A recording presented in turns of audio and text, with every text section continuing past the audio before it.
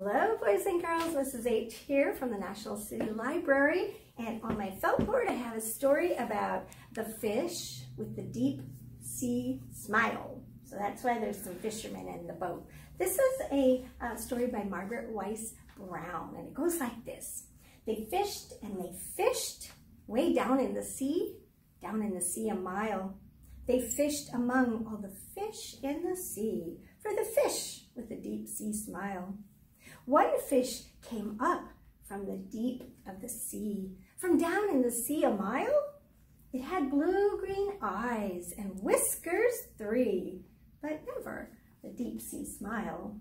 One fish came up from down in the deep, down in the sea a mile, with electric lights up and down its tail, but never a deep sea smile. They fished and they fished way down in the sea a mile.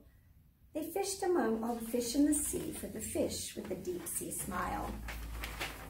One fish came up with terrible teeth. One fish with long, strong jaws. One fish came up with long, stalked eyes. And one fish with terrible claws.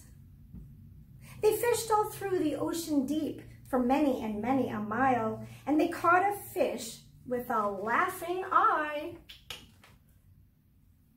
but none with the deep sea smile. And then one day they got a pull from down in the sea a mile, and when they pulled the fish into the boat, it smiled the deep sea smile.